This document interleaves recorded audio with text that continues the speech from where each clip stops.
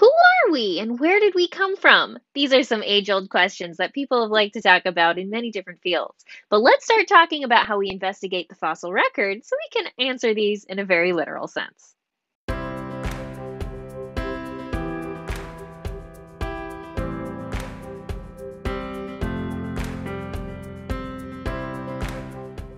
Now we're going to start talking about human evolution, or really the human fossil record. So we get to talk about lovely skulls like these. Up here we have Mrs. Plus, a famous specimen from South Africa. We have an early modern human, and then we have a specimen from the Middle Pleistocene. In human evolution, these are age-old questions, of course. This people are drawn to this field because we're curious, like, who are we? Where did we come from? But also, why are we the way we are? So when we're looking at the fossil record, we're trying to figure out, like, okay, who were our ancestors? What did they look like? But also, we're trying to figure out why. What were the evolutionary pressures that we have the traits that we do today? Looking at human evolution is really fun for many reasons, but one of these reasons is it's pretty interdisciplinary. There are many different things we need to be aware of or ways you can investigate human evolution. So here are just four things that people could look at. Some people are looking really closely at the anatomy of modern humans because the best way to understand how we became who we are is first we need to understand what we are. What is our anatomy? What can we do? How are we different from chimpanzees? We also, have take a deep look at fossils in the past, and then we compare those fossils to modern human anatomy. Other people are looking at stone tools and how our technology has evolved and changed over time. But also, for any of this to make sense when we're looking at the fossil record, we also need to be a little bit aware of geology. This picture here is of the African Rift Valley, which is just a gorgeous geological formation, but is also where a lot of these fossils we're going to talk about come from. So as we're getting used to human evolution and all the things we need to know, today we're going to talk a little bit about the geography. Then we're going to talk about what is a hominin. Hominin is a very important term you're going to hear a lot in this unit. And then lastly, we'll cover some resources to help you get used to what we're talking about. But let's start about the geography. As you can see here, human evolution happens primarily in Africa.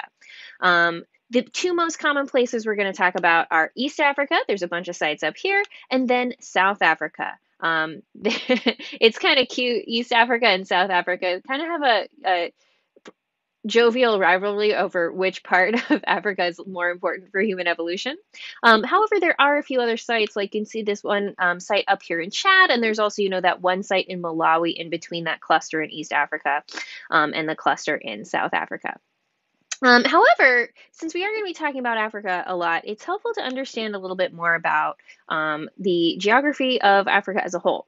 Looking at this map here, Africa is pretty big, but Eurasia also looks big, the Americas also look big, but this is a consequence of the type of map we're using. So the most common map that you'll run across is called a Mercator projection, and you can see how we make it here. So we have the Earth is mostly round, not perfectly round, but very close. And so when we have a round object and we try to put it onto a flat surface, the images are going to be a little distorted depending on how you display them. So when we make it flat like this, we have the effect of making things that are at the top or the bottom appear much larger than they actually are. Things in the middle appear much smaller. So one way to compare this is to look at different map projections and how they distort a normal human face. In number 2, the Mercator projection, you can see the chin and the forehead are much larger than they would normally be in a face, and everything in the middle is kind of squashed. So remember that Africa is actually a lot bigger than most people think.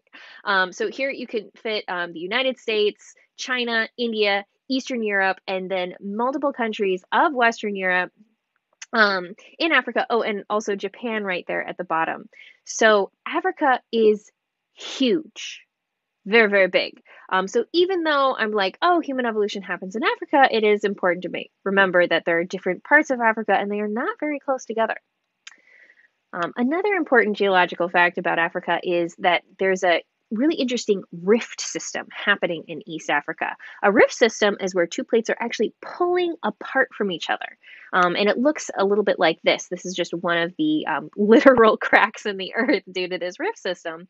Because the plates are pulling apart from each other, now we're exposing all of these different rock layers. So yes, that's also where our ancestors were, but because of this rift system, it's a little bit easier to find fossils here than in other parts of the world because we're starting to expose layers of rock that have been covered for millions of years. But next, let's talk about hominin. A hominin is a really important term that you're going to hear a lot if you're learning about human evolution. So let's think about our taxonomy again. So we have, this is an Australopith and then of course a chimpanzee. An Australopith is one of our ancestors. So all of us are in order Primates.